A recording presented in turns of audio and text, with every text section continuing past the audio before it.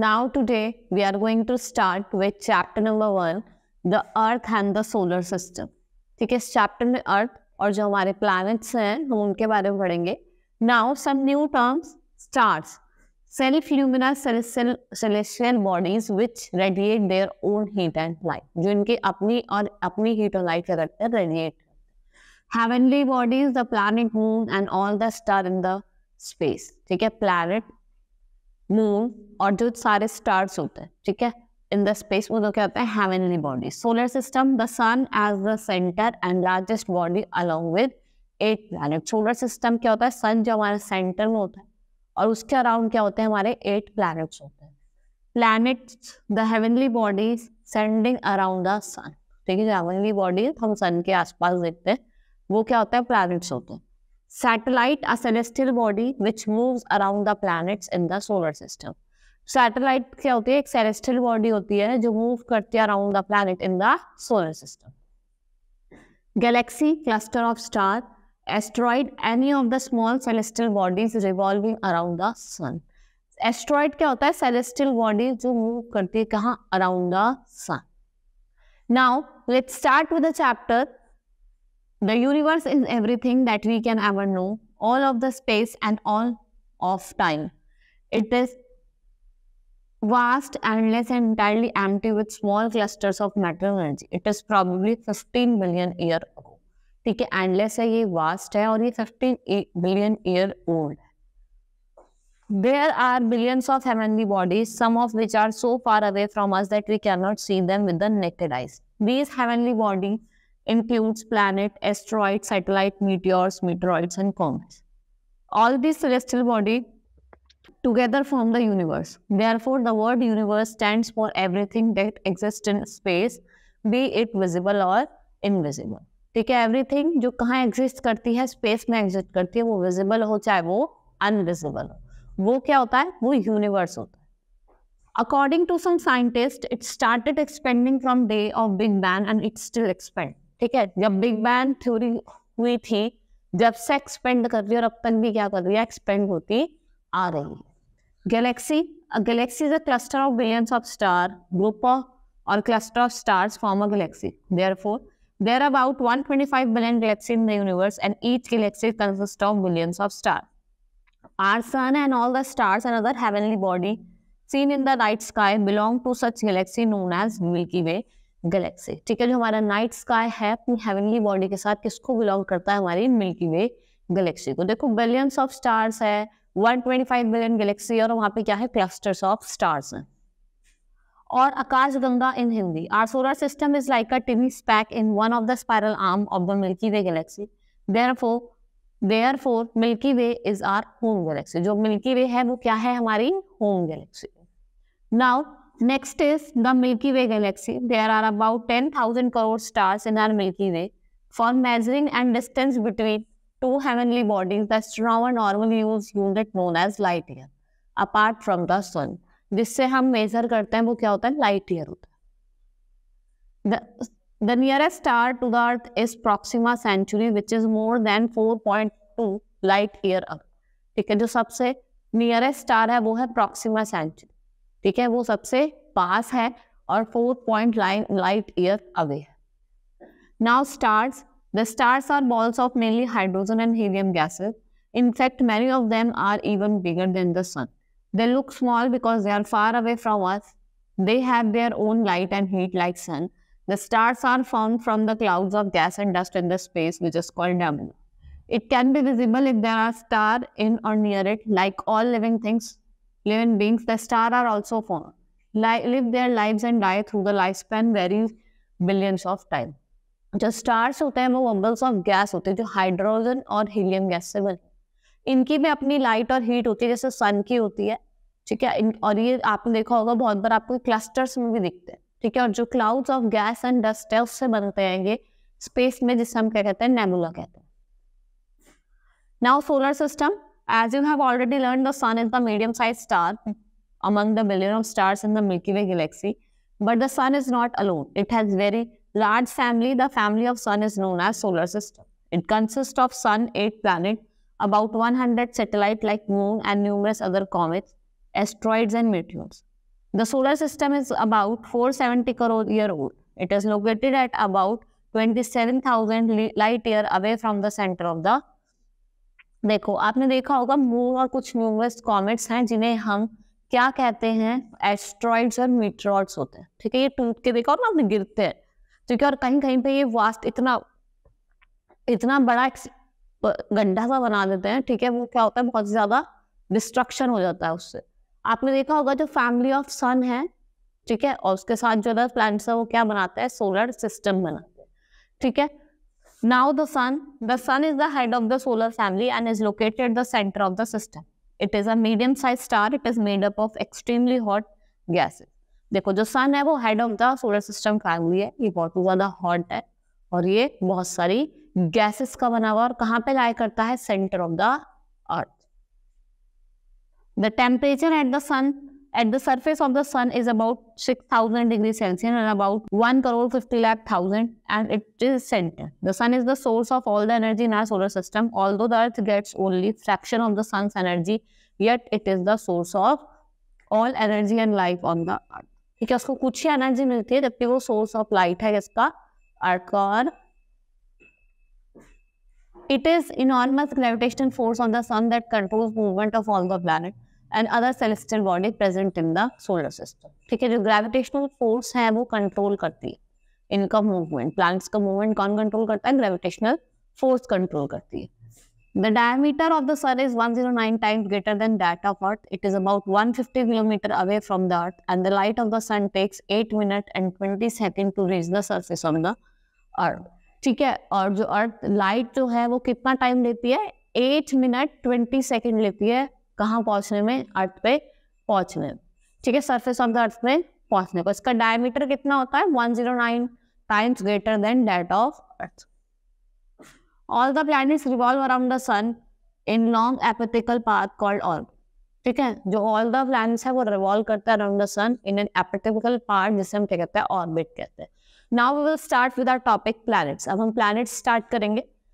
The solar system consists of 8 planets. Their size and distance from the sun varies. According to the distance from the sun, they are Mercury, Venus, Earth, Mars, Jupiter, Saturn, Uranus, Neptune. While according to the size, जो मैंने आपको बताया थे, जो Mars, Venus, Earth, Jupiter, Saturn, Uranus, Neptune, ये किसके हैं, according to their distance from the sun. sun से कितनी दूरी पे, ठीक है। अब मैं next आपको बताऊंगी कि according to the size, the largest of them are Jupiter, followed by Saturn, Uranus, Neptune, Earth, Venus, Mars and Mercury. सबसे बड़ा क्या है, जुपिटर है, और सबसे छोटा क्या है आपका, Mercury.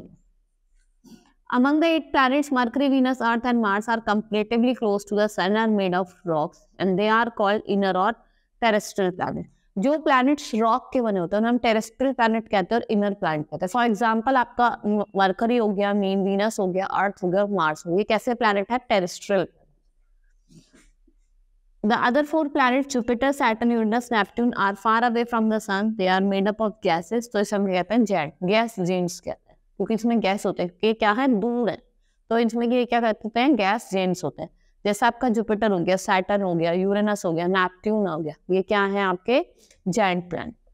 Now some special characteristics of planets. अब मैं आपको कुछ स्पेशल कैरेक्टरिस्टिक्स बताऊंगी प्लैनेट्स की। First is the planets are member of the solar system. They do not have any light of their own. They reflect the light of sun. जो planets हैं वो member है solar system के, इनकी अपनी light नहीं होती है, किसकी light reflect करते हैं, sun की। All the planets revolve around the sun in the fixed elliptical part which is known as orbit. The planet also rotate on their axis. The planets are spherical in shape. ये spherical in shape होता है और अपने axis पे क्या करते हैं, rotate करते हैं, घूमते अपने एक्सिस पे। The period of revolution as well as rotation for each planet is different. All planets except Mercury and Venus have satellite of their own. सबके अपनी सैटेलाइट है, बस Mercury और Venus ऐसे प्लैनेट है जिनके अपनी सैटेलाइट नहीं है। 2 planets namely Saturn and Uranus have rings around their equator. 2 planet है Saturn और Uranus जिनके आसपास क्या है, रिंग्स है। Now Earth the blue planet, हमारा अर्थ है ब्लू प्लैनेट कहते हैं क्योंकि उस पर बहुत ज्यादा वाटर प्रेजेंट है, ठीक है, और अर्थ पे क्या है, लाइफ है, और हम लोग भी कहाँ रहते हैं, अर्थ पे रहते हैं। Let's study about earth. The earth is our home planet. It is third planet out from the sun and fifth largest planet in the solar system and largest among the inner planets. The shape of the earth is spherical. It is slightly flattened at the poles and bulging at the equator. जो shape है वो अर्थ की वो spherical है, flattened poles पे, और bulging कहाँ पे है? इक्वेटर, ठीक है।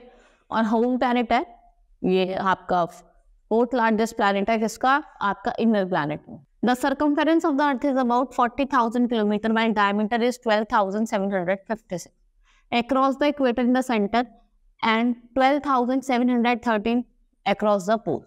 The total surface area of the earth is 510 million square kilometer. In spite of this vastness, the earth is quite a tiny planet in comparison to giant planet like Jupiter and Saturn. ये tiny planet है, giant planet नहीं, it's tiny planet. अगर हम बात करते हैं diameter जो इसका इक्वेटर पे है वो है 12,756 और जो इसका पोल्स पे डायमीटर है वो कितना है?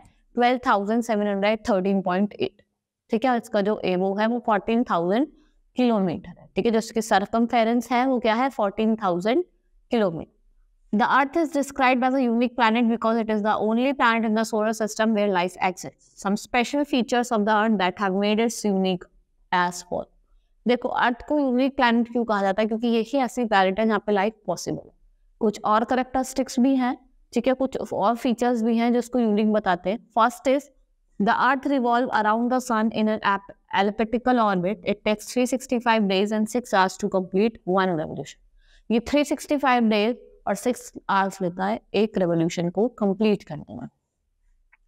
The position of the earth is quite ideal for the existence of life. It is neither too hot nor too cold. The mean temperature of earth is about 150 degree Celsius. इसका mean temperature है वो कितना है? 150 degree Celsius.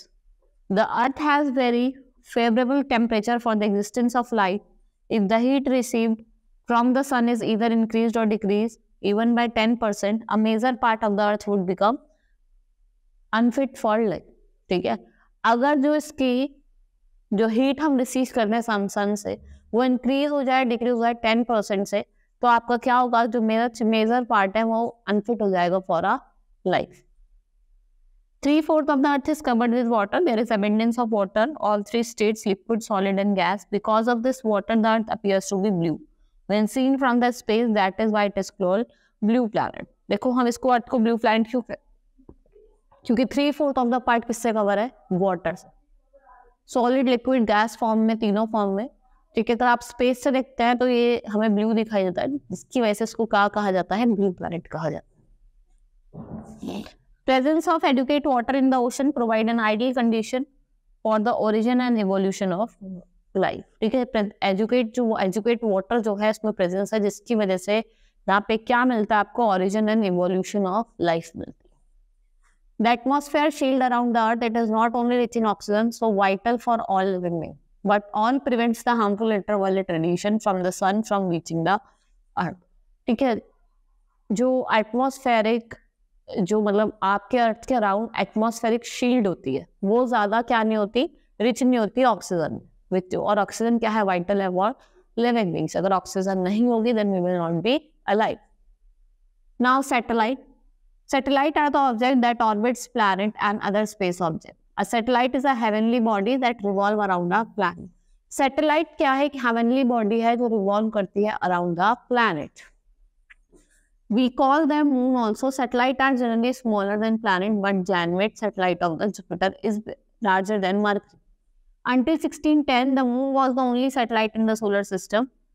However, up to April 2005, the scientists have discovered 134 such moons in the solar system. ठीक है, देखो 1610 तक खाली एक मून ही ऐसे सैटेलाइट थी, लेकिन अब after April 2005, up to April 2005, there are 134 such moon in the solar system. Up some other features of the satellite. Here some features of satellites are given. Let's study. A satellite moves around its mother planet as well as on its axis. Satellite अपने mother planet और अपने axis पे क्या करती है? Move करती है। Satellite move around the planets from west to east direction. और किस डायरेक्शन में? वेस्ट से ईस्ट डायरेक्शन में मूव करती है। The Jupiter has the highest number of satellites, 39, followed by Saturn, Uranus, Neptune, Mars and Earth. ठीक है, set 39 satellite है, 39 इसमें सबसे ज्यादा किसकी, जुपिटर की 39, सैटर्न की कितनी है 32, यूरेनस 21, नेपट्यून 8, मार्स 2 और अर्थ की कितनी है 1। ठीक है, सबसे कम किसकी, अर्थ की। Mercury and Venus has no satellite like the planet. The satellite also have no light of their own. They reflect the light of the sun. Mercury और Venus ही ऐसे planet है जिनकी कोई satellite नहीं है, इनकी अपनी लाइट नहीं होती है। किसके लाइट रिफ्लेक्ट करते हैं, sun. Now our next topic is the moon. The moon is the only natural satellite of the earth. It is also nearest heavenly body of the earth. It is about 3,84,400 kilometers away from the earth. Some of the special characteristics of the moon are as follow. Moon क्या है, moon ही हमारी एक natural satellite है अर्थ की, जो किसके nearest है, heavenly body earth सबसे पास है। ठीक है, और ये कितने किलोमीटर दूर है, 3,84,400 किलोमीटर अवे है फ्रॉम द अर्थ। अब कुछ कैरेक्टरिस्टिक्स दिया हुआ है। The moon has no light of its own, it reflects the light of the sun which takes about 1.3 second to reach the surface of the earth. Moon की अपनी light नहीं है, सन की लाइट रिफ्लेक्ट करता है और ये कितना टाइम लेता है, 1.3 सेकेंड लेता है to reach the surface of the earth. Since moon is the nearest heavenly body of the earth, it appears to be larger and brighter than any other heavenly body present in the sky. ये nearest heavenly body और इतना ही बड़ा और क्या है, brighter है किससे, heavenly body present in the earth. The moon is the 6th largest satellite in the space, the largest being the Ganymede, a satellite of the Jupiter. The diameter of the moon is about 3.480 kilometers and its weight is 1/81 of the weight of Earth. And gravitational force is about 1/6 of the Earth. जो इसका weight है वो 1/81 है और जो gravitational force है वो 1/6 है इसके Earth। The moon revolves around the Earth in about 27 days and 8 hours. It also rotates on its axis. It moves from west to east और ये west से east की तरफ move करती है। Since the time taken by the moon to complete one revolution and one rotation is the same, only one side of the moon is always visible to the earth.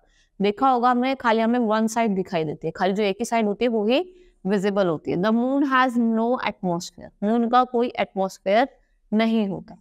The day temperature of the moon goes high as up to about 120 degree Celsius, while night temperature falls at the low minus. ठीक है, जो day का है वो तो 120 degree Celsius पहुंच जाता है और जो नाइट का है वो -120 भी आ जाता है। Now next is phases of moon. देखो अलग अलग फेजेस होते हैं मून के, कभी आपको फुल मून दिखाई देता है, कभी हाफ मून दिखाई देता है, कभी नो मून डे होता है। तो ये क्या है, ये phases of moon. Now we will study about all the phases of moon. The visible shape of the moon keeps on changing from night to night. For 15 days the lighted period goes on increasing by day and it becomes completely round on the full moon night. जब full moon होता है तो पूरा moon दिखाई देता है, आपने देखा भी होगा। During the next 15 days the light portion goes on decreasing and it's vanish completely on the new moon. It is known as waxing and waning phases of the moon. The total phase take 29 days and 12 hours। Total phases आपने देखा होगा, जब बिल्कुल new moon आता है तो क्या होता है, वो डिक्रीज करना स्टार्ट कर देता है। ठीक है, और टोटली कोई मून नहीं दिखाई देता, उस समय क्या कहता है, new moon. Actually, the moon is always half dark and half bright. Only the angle of view from the earth keeps changing.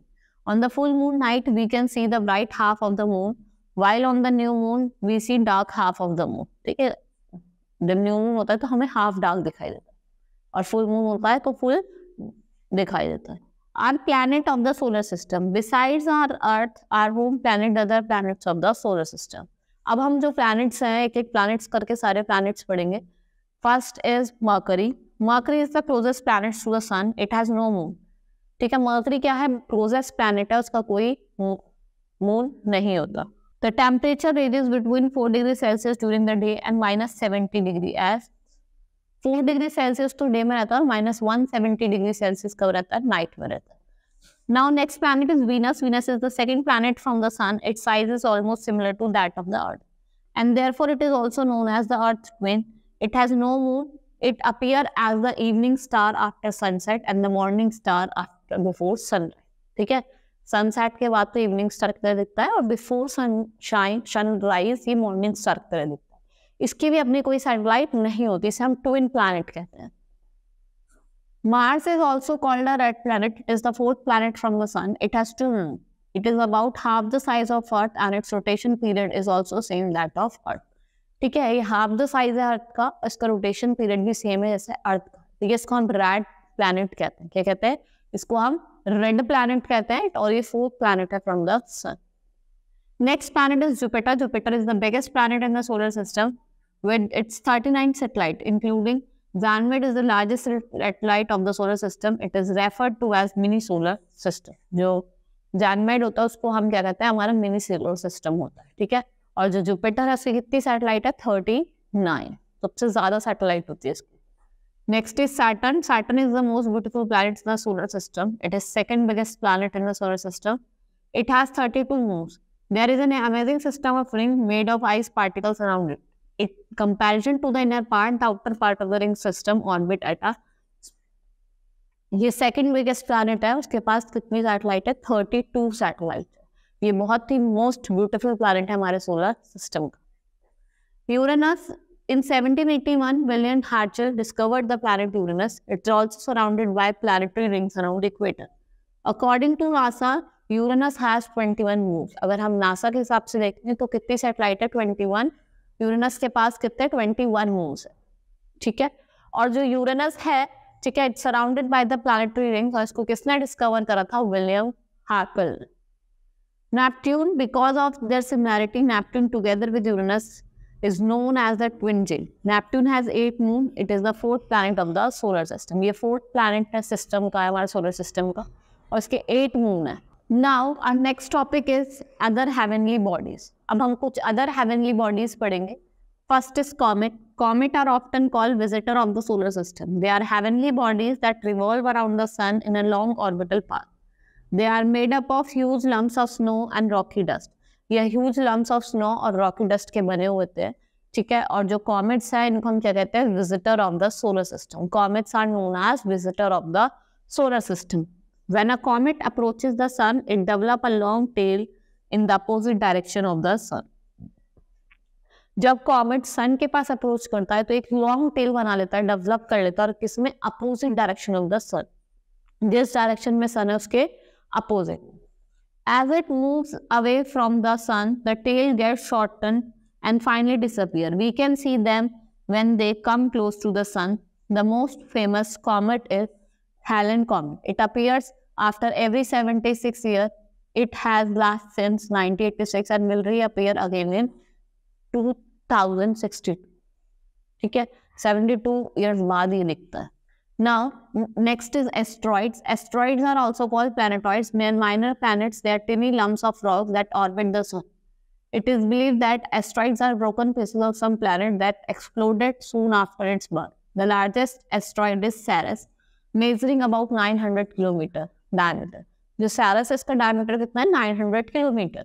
ठीक है, और जो asteroids होते हैं tiny lumps of rocks होते हैं, जब वो बर्थ लेते हैं ना उसी टाइप को टूट के जो उनके पार्ट्स गिर जाते हैं वो asteroids होते हैं. Now meteors. Meteors are called the shooting star. On clear night we can see sometimes we see a bright flash of light across the sky. It is known as shooting star. ठीक है, इन्हें को हम shooting star कहते हैं. देखो ना टूटता हुआ तारा जिसे हम कहते हैं. आप देखते हैं लाइट जा रही है ऐसे, वो क्या होता है? shooting star होता है. Meteors are tiny piece of rocks revolving around the sun. Most of the meteors burn completely in the atmosphere, but some of them are big enough to strike the surface of the earth, creating a big crater. ठीक है, कुछ इतने बड़े होते हैं कि वो क्या करते हैं? बड़ा एक क्रेटर क्रिएट करते हैं, और कुछ तो क्या होता है? अपने आप ही वहाँ पे खत्म हो जाते हैं. Such meteors are called meteoroids. One such crater created by meteors found in Arizona, USA. Arizona, USA में एक क्रेटर बनाया था किसने? आपका meteoroid. Next is the constellation. Constellation are patterns of the star in the sky forming a certain shape. Saptarishi और Ursa Major is one of the famous constellation. जो सप्तऋषि है और उर्सा मेजर है, ये वन ऑफ द फेमस क्या है? Constellation. It is a group of 7 star named after 7 famous stages of ancient India. Some famous constellation are great beer और Ursa major. सप्तऋषि और Ursa major यहाँ पे क्या है? कॉन्स्टेलेशन. ठीक है, और ये किससे बने हुए हैं? ये 7 फेमस स्टेजेस थे हमारे एंशिएंट टाइम के, उनसे. ठीक है, और क्या नेम बताए थे मैंने? कुछ अदर फेमस है जैसे ग्रेट बियर, उर्सा माइनर, और एक उर्सा मेजर होता है, और सप्तऋषि होता है. ये क्या है? आपके कॉन्स्टेलेशन. ठीक है, hope you understood the chapter. That's all for today.